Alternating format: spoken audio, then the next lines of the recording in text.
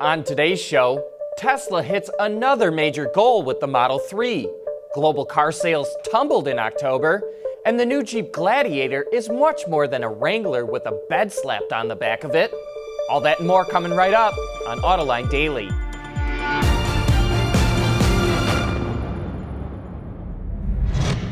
This is Autoline Daily, the voice of the global automotive industry. Well, despite going through what truly seemed like production and logistics hell, there's more good news at Tesla. Elon Musk sent an email to employees that says the automaker has met its goal of producing 1,000 Model 3s per day. With demand still high for the electric sedan, that's great news for Tesla, and we hope it's a volume it's able to maintain. Speaking of production, there's more details coming out about FCA's nearly $6 billion investment in its Italian factories. It was announced that Alfa Romeo will get a new small CUV based on the Jeep Compass, which will also be offered as a plug-in hybrid.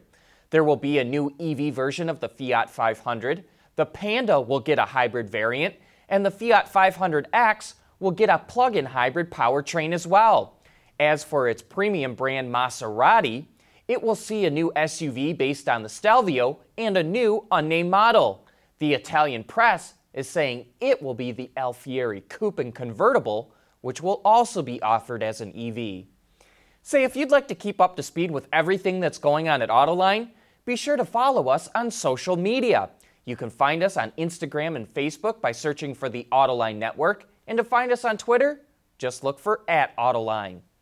Still to come, slumping sales in Europe and China cause overall global vehicle sales to drop in October. We'll have more about that right after this. Autoline Daily is brought to you by Bridgestone Tires, your journey, our passion. Dow Automotive Systems, advanced materials that deliver better results. Lear, a global leader in automotive seating and electrical systems. And by ExxonMobil. Car sales tumbled on a global basis in October. Wards Auto reports that automakers sold 7.8 million vehicles, down 3.3% compared to a year ago. In Europe, sales dropped 7.7% to 1.55 million units due to the WLTP, the new emission test procedure, which is taking longer to certify vehicles. Sales in Asia were down 4.8% to 3.8 million units in October, but that's because the Chinese market slumped once again, which was down 11%.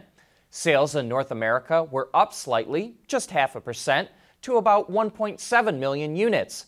And sales in South America were up a strong 8.8% in October. But overall, the industry is doing pretty well in 2018.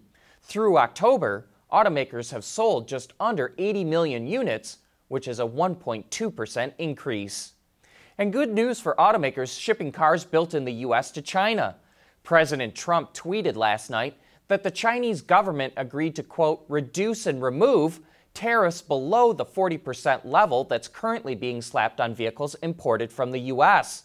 The Chinese government raised the tariff to 40% in July due to the trade war with the Trump administration. But there aren't any details about how much the tariff will drop. Even still, the news boosted the stock prices of BMW and Daimler, which both build vehicles in the U.S. that are exported to China. Believe it or not, there's some big differences between the Wrangler and the new Gladiator. We'll take a look at that right after this. Lear Connexus is the new application suite in vehicle connectivity designed to deliver over-the-air software updates and more from Lear Corporation's E-Systems, leaders in power and data management.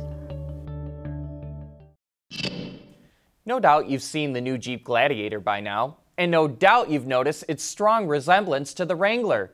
But there are some differences, and on last week's Autoline After Hours, we were joined by Mark Allen, the head of Jeep Design. He discussed how the Gladiator differs from the Wrangler. For design, managing the volumes of this was a bit tricky, because really on a Wrangler, our front wheel is so far forward for our great approach angle off-road, it makes the wheelbase extremely long. This is what I would call a hydraulic design. You can't, we started with the front seat, back seat, same as the four-door Wrangler, but that's where it stops. You can't get that rear wheel any farther forward, it runs into the cab. So the wheel placement, back seat, wheel placement, spare tire, trailer hitch, that's it. You can't take a millimeter out of that length.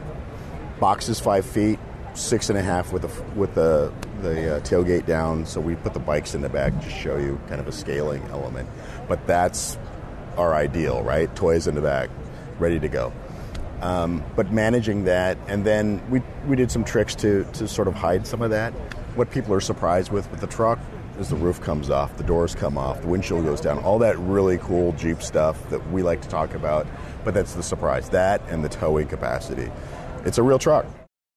Its towing capacity, by the way, is 7,650 pounds, which will be best in class. But for a much deeper dive into the Gladiator, you can watch that entire discussion right now on our website, or you can find it on our YouTube channel. That's it for today. Thanks for watching, and please join us again tomorrow.